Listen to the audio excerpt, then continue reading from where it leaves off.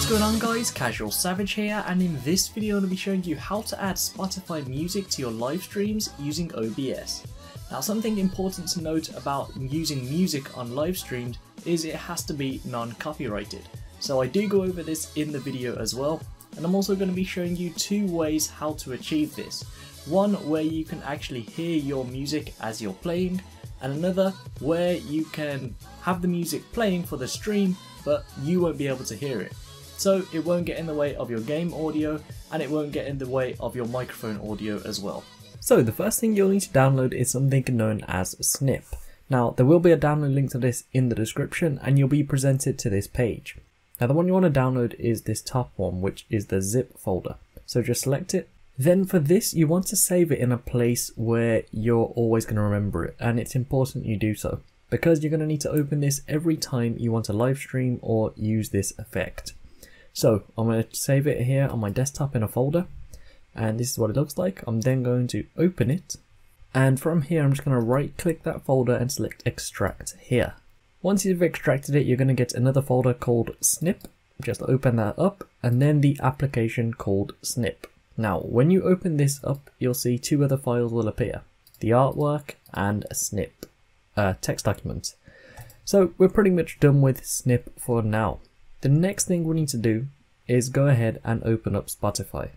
So of course you'll need some non-copyrighted music when using some music in your live streams, and so I've just got this up here, and the way you find this, just type in no cop and you can see no copyright sound. They have a playlist here with a bunch of songs. So it is currently playing. I have just muted the audio so you can still hear me, and we're pretty much done from Spotify as well. The next thing, we need to head over to OBS. And from here you want to select the scene where you want to add the music onto. From there you want to head over to the sources tab, select the plus button, and from here you want to add text GDI plus. So select this, call this whatever you want to. I will call this music, then just select OK. Now this is where you can customize how this will look. Now before we do anything else, just select read from file, then where it says text file we're going to select browse. So head over to that same folder where you downloaded Snip, and then go to Snip, and then you'll see that text document for Snip is useful. So it's this one right here, just double click it. So as you can see straight away it has picked it up. This is the title, and if we head over to Spotify to confirm that, and there you go, you can see it is correct. So that's how it's currently looking. But as you can see you can customize it. So for example the font, you can select a font directly from here, and all the fonts you have downloaded on your computer in the past will appear here. For example, this one here, it's a nice font. I'm going to use this, and I'll bring the size down. I'm going to select OK. You can see it's changed, and then what I'm going to do, keep the opacity the same. You can have a gradient if you would like. I'm going to put a background color so we can see our text a lot easier. So you can see at the top left it is also showing. We will be making this bigger later on. You can choose the alignment, however we can just move that around after, but you can pick it all from here. Then you can add some outline onto the text. Again, this is completely optional, you don't have to if you don't want to, and I am not going to, so I'm going to leave it without one. And once I am happy with everything on my text, all I need to do is select OK. Now text is done, so like I said, you can just click and drag it around, and I will keep it at the top left and enlarge it just like this. So this is how it's going to look. At the moment it's pretty boring, meaning the text is there but it's just not moving. So to make it scroll is also very simple. So come back to the sources tab, and remember this is called music, and all we're going to do is select right click, select filters, and from here you want to select plus, and then you want to select scroll. From here you can call this scroll, select OK. Then this is all it is. So you choose the horizontal speed. As you can see I've set mine to 15, and this is how it is going to move. So once you're happy with the way it looks, all you need to do is select close. And as you can see, just like that, the text is now complete. And I'm going to open up Spotify, and I'll just bring this to the other monitor, and I'll go to the next song. So it's been clicked, and you can see it has been changed instantly. So just like that, the music has changed and it's still scrolling text. So of course there's one last thing to do, and that is how to actually have the audio playing in OBS. So to do this, it is very simple. First of all, we're going to head back over to Spotify and I'm going to unmute the audio. Now you won't be able to hear the audio yourself. The reason being is because the audio is currently coming through my earphones, so you can still hear me talk. But where it says desktop audio, what you want to do is make sure it is unmuted.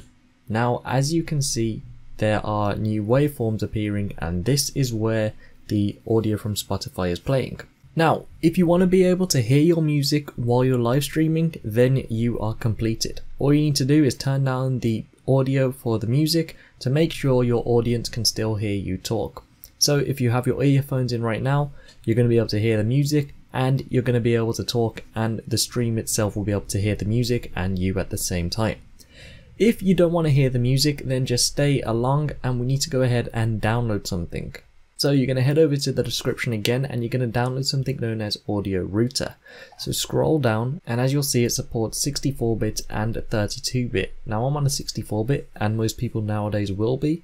Just select it and download it to that same folder. You can see I've already got it. I'll just overwrite it. Then just open up that folder. This is what it'll look like, and you want to run the exe file. So just double click it, select yes. This is how it will look.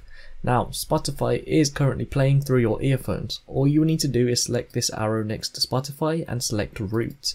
From here you're going to be changing where it routes to. So you can see LG IPS Full HD is my second monitor. Then I also have headphones on my microphone because there is an input for my microphone to hear audio through it. Now my second monitor doesn't actually have speakers, but it is appearing here, so I can just select this and select OK. Now Spotify has gone over to this side and it's telling me that Spotify music is coming out of this speaker, so I'll bump that all the way up, bump this all the way up, and you can see that is now completed. Now important to note, you cannot X out of this program, you just have to minimize it. Then from here we can head back over to OBS, and you'll notice you can see desktop audio is completely muted. Now the good thing about this, if you also are playing games on live stream, then this desktop audio will be for the gameplay. Now heading over to the settings on OBS, you want to go over to audio. From audio you'll see desktop audio device 2. From disabled you're going to select it and you're going to select the speakers you selected. So I selected my second monitor, I'm going to select that and select apply and OK.